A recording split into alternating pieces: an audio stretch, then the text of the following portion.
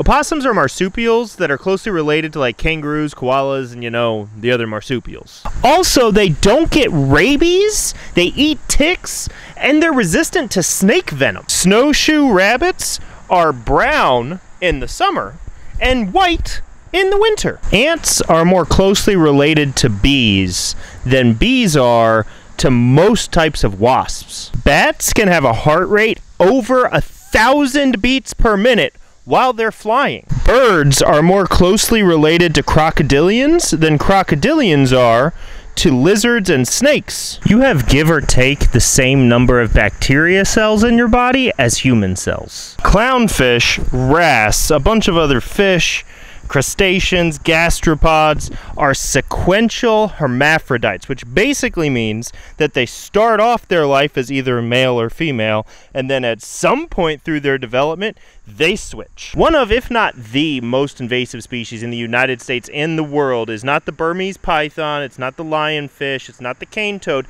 it's the domestic house cat, which is responsible for a ton of animal extinction. This is, of course, assuming that we don't consider humans an invasive species. Salmon are more closely related to us than they are to sharks. About 50% of the bones in your body are in your hands or your feet, unless you're pregnant, in which case about 50% of the bones in your body are in your uterus. Happy Fun Fact Friday now. If you like animal facts, follow me.